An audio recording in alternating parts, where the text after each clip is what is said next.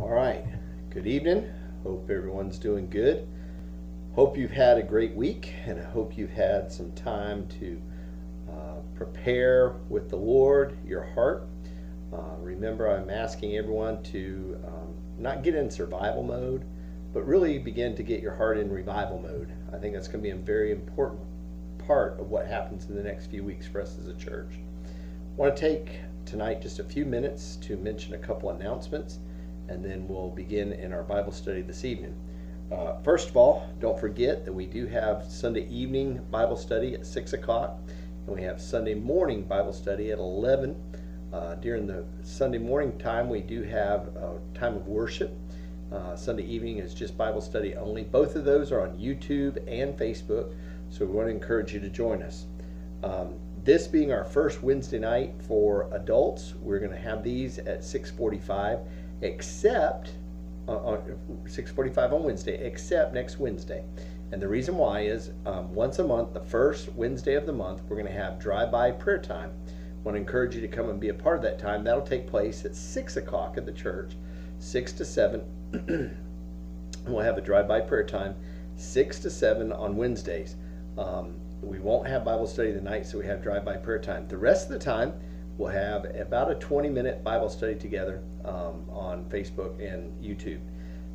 Wednesday nights, we have Zoom time, which is a video conference time with our students. I want to encourage you to be a part of that time with the students. If you need details on the codes, get with me or call me at the church office or email me at drshanenbc@att.net. If you need help in any way, please contact us at the church as well. We'd love to help you and encourage you and just enable you to get the things that you need. You can call us at the church, 803-534-1199. There is a kids time that we have. It's on Saturdays at 11 a.m.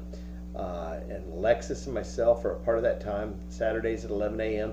That's on my personal Facebook page, Shane Stutzman. We want to just encourage you to be a part of that. It's just a few minutes long with a little story from God's Word, and then a challenge and a little prayer time together. So we hope you'll be a part of that as well. If you want to be a part of online giving, you can do that by going to our website, www.nbc4christ.org.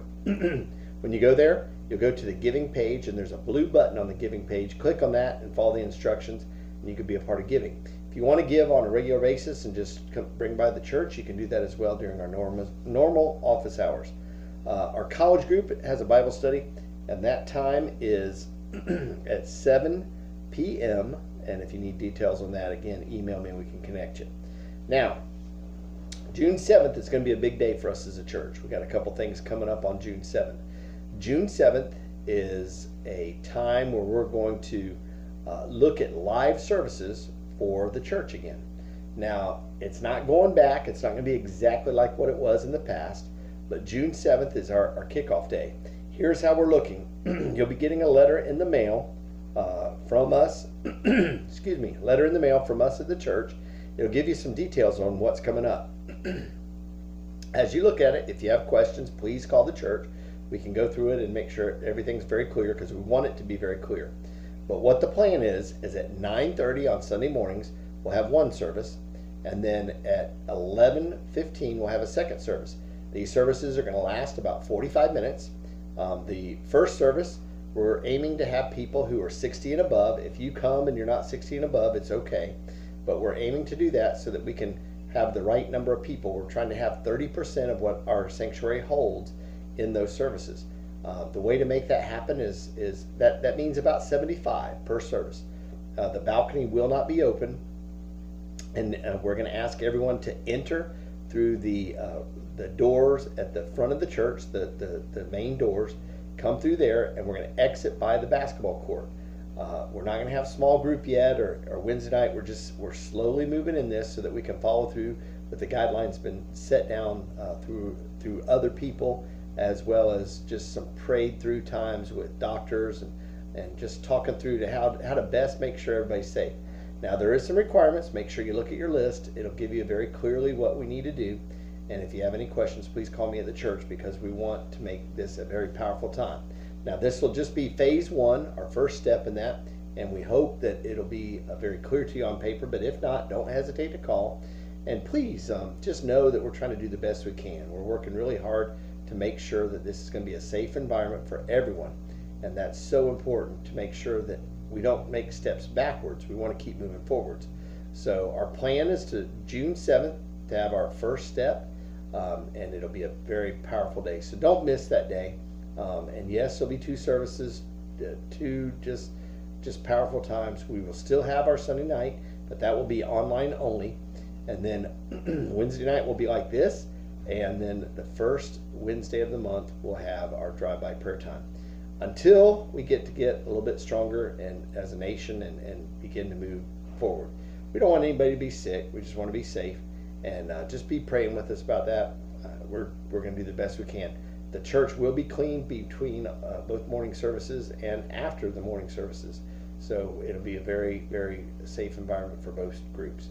We're going to begin this time with a word of prayer. Then we're going to have just a little time in the Word as well. Pray with me if you will. Dear Lord, I love you, and I thank you for this day. I thank you for giving us this time together, and I thank you for what you have for us tonight in the Word. And Lord, I just pray that you keep us safe and you remind us of the power that we have through your Son, Jesus Christ. Lord, thank you for the opportunity we have to study in your Word, and thank you for what you have for us throughout this week and beyond this week. I love you, and I give you all the glory. In Jesus' name, amen. Tonight I want you to think with me about the idea of a cure for anxiety. I've noticed the last little bit there's a lot of us who just begin to get real anxious about things, or get real concerned and begin to worry about what's to come. George Mueller had this statement. I like it a lot. It says, the beginning of anxiety is the end of faith, and the beginning of true faith is the end of anxiety. Now, you might hear those words and you might think, well, Pastor Shane, I believe I'm a real Christian. I'm just a little nervous and concerned and worried about all what's to come, or what's going to come next. Maybe you're concerned on what's going to happen tomorrow, because everything we've gone through as a nation and a community, and even as a church, it could be a time where you get a little concerned about what happens tomorrow. Some have even allowed this virus stuff to control each and every step of our lives. Within that, we've got to remember who's in control. And we know the Lord's in control, but it's something that you got to go back to on a daily basis. So tonight, as we look, we're going to look at Philippians chapter 4, Ephesians, Philippians, Colossians, Philippians chapter 4, and we're going to look at verse 6 and 7. And as we look at those verses, I believe it tells us not to worry, and that's an easy thing to say, but not always an easy thing to do. And so what can we really do to find a cure to all the anxiety that surrounds us today? And as we look at that, it can become where our worries begin to really radically change our life in such a way where it just becomes a big part of who we are. And if we're not worried, does that mean we really don't care? That's not the case either. So tonight, let's look. Philippians chapter 4, verse 6 and 7. It says, don't worry about anything. Wow, really easy to read, but not always easy to do. But don't worry about anything, but in everything through prayer and petition with thanksgiving, let your requests be made known to God. And the peace of God, which surpasses every thought, will guard your hearts and minds in Christ Jesus. Now, tonight, when you think about that, look at what it says here with the area of an average person and anxiety. 40%, and this is based on the average person who has anxiety, 40% of their anxiety is focused on things that will never happen. 30% is focused on things that happened in the past and can't be changed. So 70% of the things that people worry about are things that are never going to happen. And then secondly, things that are in the past that you can't change. Then 12% is things focused on things about criticism by others that mostly are untrue. So now we're at 82% of things that really are way out of our hands.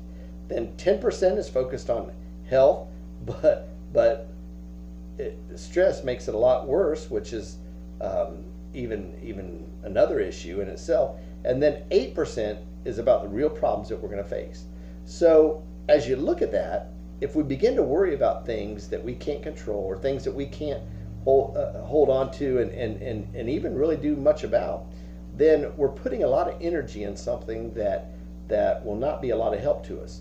So in our passage tonight in Philippians chapter 4, verse 6 and 7, here's a couple things that it says to us that helps us not to worry. First of all, it says to pray. Now, some people say, well, prayer is a last resort. It is not a last resort. It should be at least one of the first. It should be one of the only things that we're able to really do to relinquish power in our life and get connected to the one who can do some great and mighty things in our life. It's getting ourselves in tune with the Lord's plan for our life. And prayer is so vital. We need to let go of some of those things, and it really happens when we go to the Lord and just say, Lord, I love you. I need you. I can't do this on my own. I need your help. Then the second thing it tells us in verse 6, it talks about petitions. Petitions with thanksgiving. Now, there are people who sign petitions, and there are things that you're for or against, but petitions with thanksgiving. Things that we're saying that we're very thankful for. Thanking God for the time that He's allowed us. Thanking others, but especially in our passage tonight, it really encourages us to thank the Lord for what He's done. Sometimes all we can see is the loss or the things that we want. But what about the things that God's given us? Have you stopped to just thank Him today for what He's given you? Have you thanked the Lord for the ability to have light? I mean, that's a great thing, to be able to have light in your home. Have you thanked the Lord for the health that you have? Have you thanked the Lord for your family? If we were to start tonight and just begin to say, thank you, thank you, thank you, Lord, for all you've done, we would not miss a beat or a second for a number of days if we were truly got our heart with the petition to say, thank you, Lord. Thank you for what you've done. And when you begin to thank people in general for what they've done for you, it turns your heart towards them. But if we thank the Lord for what He's done, it really connects our heart towards Him.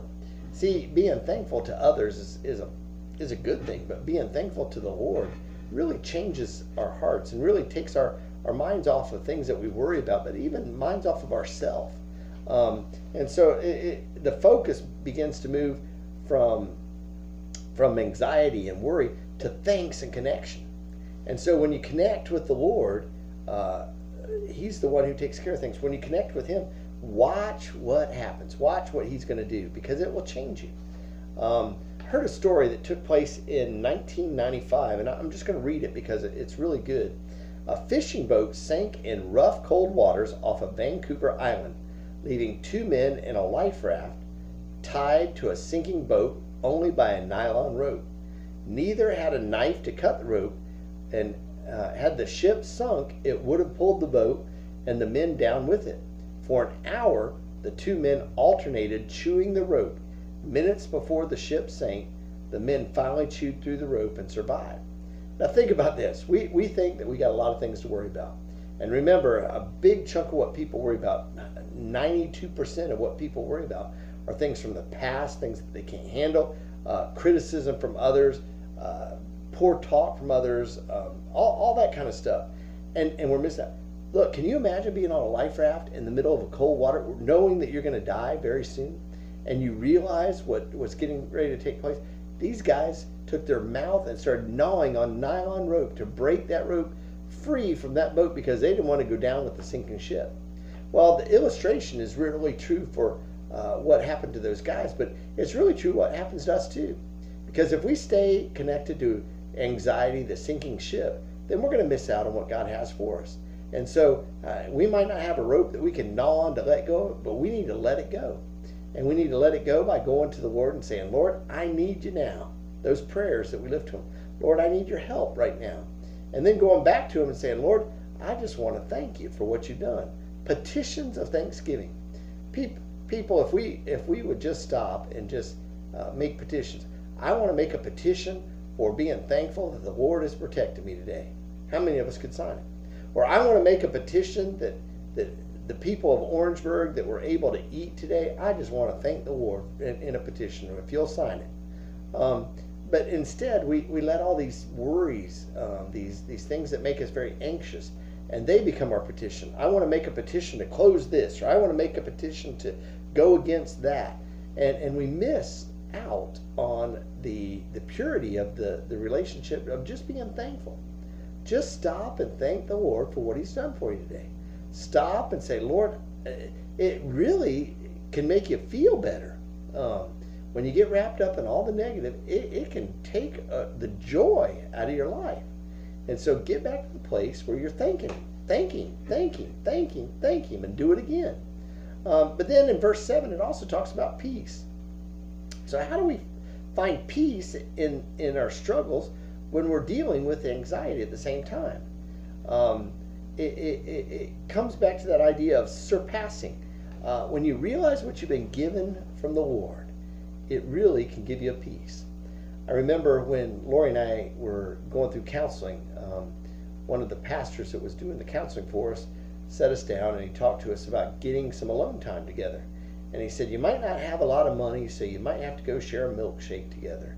And if you have to share a milkshake together in the middle of a restaurant, you could just be alone together right there and enjoy that alone time and realize what the Lord's been giving you. And you might have to share, you might even be able to splurge and get 2 straws, he said. Now, there's been some times in our life, in our marriage, that those 2 straw milkshakes were pretty helpful. And you know, we weren't alone. There were people all around us. We weren't isolated. There were people around us in the same restaurant eating, but we weren't worried about what they were doing. We were focusing on time together. And you know, in the midst of all kinds of craziness that this world has to offer, we can have a surpassing peace because we connect with the one who really holds the whole world in His hands. As kids, you know, He's got the whole world in His hands. He's got you and me, brother, in His hands. And when we begin to think about that song, it's an exciting time when you're a little kid. But we, for some reason, we forget about the surpassing peace that comes from the Lord. He's got the whole world in His hands. He doesn't just have Orangeburg. He doesn't just have my street or your street. He has the whole world in His hands. And when we realize that, again, peace comes. It's not just, it does give us a different perspective, but it's not just a different perspective. According to Philippians 4, 6, and 7, the cure for anxiety is to take our prayers and petitions and find peace within our heart and mind through Christ Jesus. Is it really that simple? Because it's not just a change of perspective or looking at it. Some people in the news media, they'll say, oh, we have to have these different angles that we're going to look at media. And so by the time you hear the story, sometimes it's almost like a different story. It's like, really? Were you at the same place? I'm sure many of you have been to a funeral of somebody that was a loved one or a friend, and you go to the funeral and somebody talks about the person who had passed on, and you think, wait a minute, did I even know that person? And it's different angles that they look at that person's life. Well, here's the point. It's not just a different perspective that has taken place when we connect with the Lord and Savior of the world. It's not just looking at life from a different way. It's connecting our prayers, our petitions to the Lord in such a way that those connections really bring us peace. So how does that happen? I believe that it's because we find real purpose. Because when we connect with the Savior of the world, the one who has the whole world in His hands, then what we've done is we've gone to the one who really will help us find peace. We're not, listen, if you're relying on me to fix everything in the world, I have a hard time fixing a motor at my house, or I have a hard time fixing, changing the oil in my car. I have to take it to somebody so they can do it. But when I go to the Savior of the world, the one who could take care of all things, I really realize that there is real purpose and hope in Jesus Christ. It's not a change of perspective as much as it is a change of purpose. Because when we connect with the one who gives us purpose, then we understand that it's not us that's going to solve all the problems. It takes the worry from us. It's not us that has to have all the answers. I don't understand why things happen in this world. I don't understand why things work out a certain way. But we got to get to the place where we're going and saying, my purpose in life is to honor and serve the Lord. And no matter what comes my way, what what comes to cause me heartache or trouble. My purpose is to honor and serve the Lord in every aspect of life. Now, sometimes people will say, well, that's good for you, Pastor, but me. Listen, that's true for all of us. Our purpose is to honor and glorify the Lord in the way we live our lives, the way we share with others, the way we love people, the way we act towards people, the way we present ourselves. And when we do that, you don't have to worry about anything else. When we trust that the Lord is going to take care of those things in our life, then we don't have to worry about anything else. He's got it. Many times as we have gone on trips, whether it's with the church or as a family, I've been able to see the importance of making sure you know what direction you're going. I like to grab my GPS and plug in the coordinates, and it'll take me right to a location as long as I've updated the maps for that GPS. But what happens with that GPS, sometimes it gets to a dead end and it says turn left. There's no left to turn. Nowhere left to turn at all. And we mess up. But in planning our lives, we don't have all the answers of where to turn left, where to turn right. But we know who's driving the car.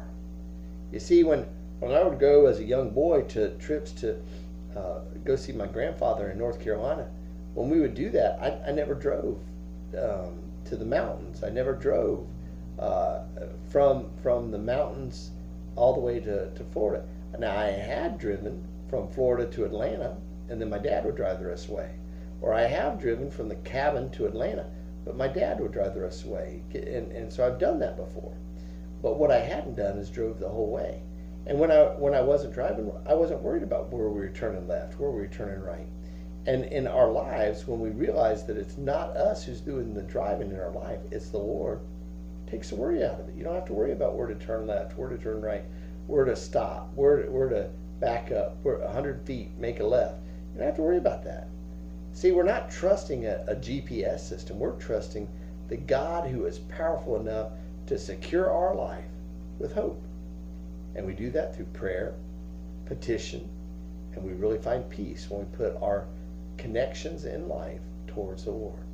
So I'd ask you to think about that tonight. I'd ask you to put your hope and trust in Him. I'd ask you to remember when you had, like we used to say on Wednesday nights when we were able to get together, if you had a bad week, don't worry. Sunday's coming. We'll be able to pray and study again together. And it seems hard to say that right now in our time of transition. But let me remind you, you could be in the Word no matter what. We could be in the Word and stop and grab a hold of the hope that we have in Jesus Christ and the privacy of our homes. What a great thing. God's Word has spread all over the internet. God's Word has spread all over the place. And what may have been intended for something bad, God has taken it for good. I believe there's churches that are going to be stronger because of this. I believe that there are going to be people who are going to be stronger because they've spent time in the Word. And I also know, I've heard the statistics about where people are struggling more, and they're expecting struggles to be harder and more difficult even after this time, and we may have not seen the worst of it yet. Well, listen, stop. Do we really believe He's got the whole world in His hands? Do we really believe that God created the heavens and the earth, and that God had made a way for us by sending His Son Jesus Christ? If we believe that, then we got to trust Him. We got to trust Him. So the cure for anxiety, pray. Take those petitions of thanksgiving to Him, and then allow those two things to connect you with peace, the Prince of Peace, Jesus Christ. Thank you for being with me this evening. Hope you have a great evening, and I'm going to pray with us, and then we'll just close out this time together. Lord, we thank You for giving us a chance to be together this evening. Lord, I pray that You will help, empower us, encourage us, and really, Lord, just to allow us to see Your hand at work in our lives. Lord, even when we don't feel that You're working, we know that You're working because we know who You are. So thank You for that tonight. I love You, and I give You all the glory. In Jesus' name, amen. Now listen, stay in the Word. The Word doesn't have to just be open inside a church building. Stay in the Word. And as we go through this time and transition back into a church setting that is on campus, that is alive with people together, it's going to be so exciting. I hope you're ready. But as we move to that, I hope that you'll be prayed up and put up before the Lord, because we as a church do not need to be on survival mode. We need to get into revival mode and begin to pray that people, even now, their hearts will be touched and they will come to know Jesus Christ as Lord and Savior. Keep going and charge on. God bless you. We'll see you soon.